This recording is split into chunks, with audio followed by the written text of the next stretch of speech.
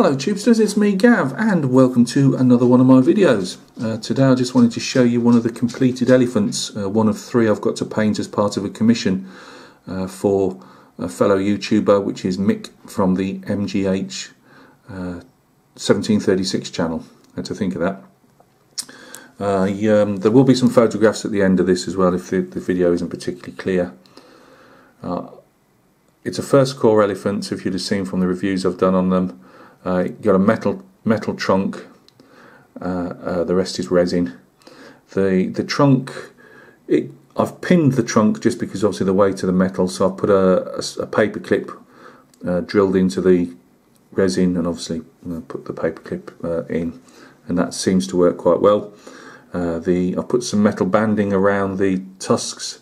That's just from a pop can, and I've cut those up. I did think of doing them on the legs, as you do see them, but it wasn't a great fit, and I thought it looked worse than it does, so I've left those off.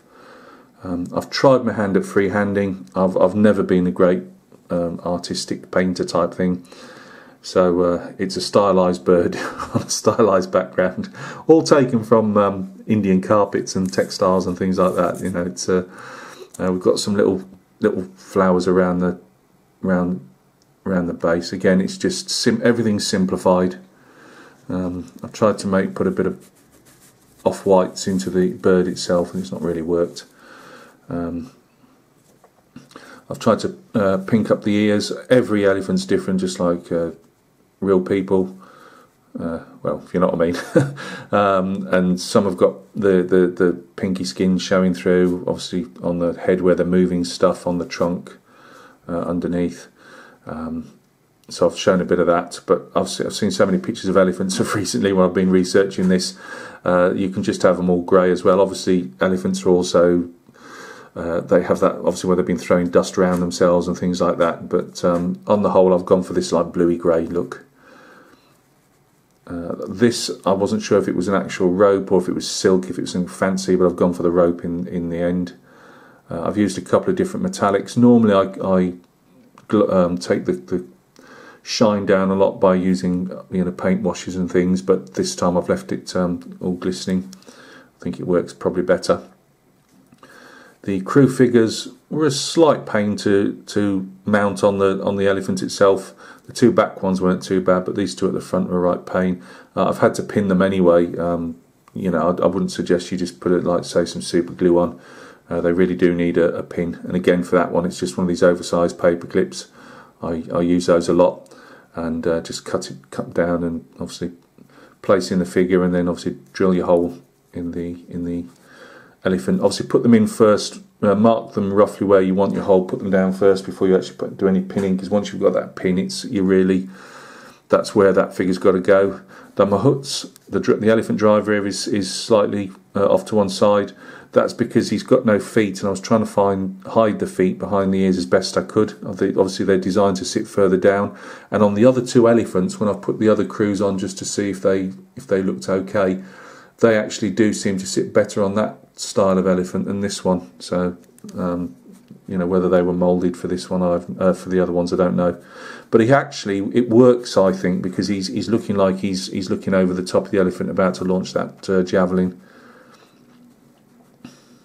I've left the figures themselves fairly light skinned rather than darker skinned. I've gone for a slightly darker look on two of them just to break it up a bit, but not overly. I've done a diamond pattern on top of the cover, just so it looked a bit different. The diamonds were, again, I've only freehanded those.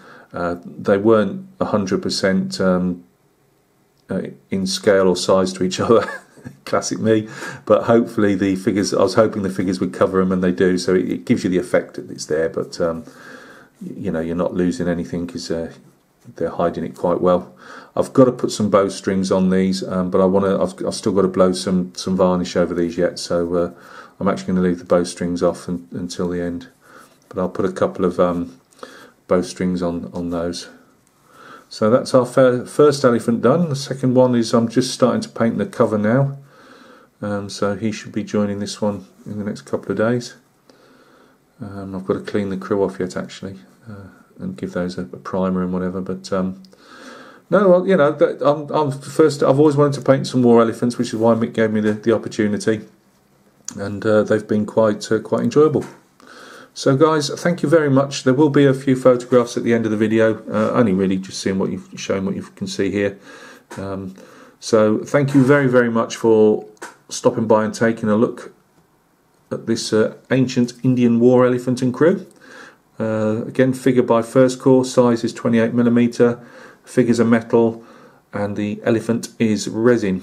So you take care of yourselves, and we will catch each other very soon on another video. Cheers.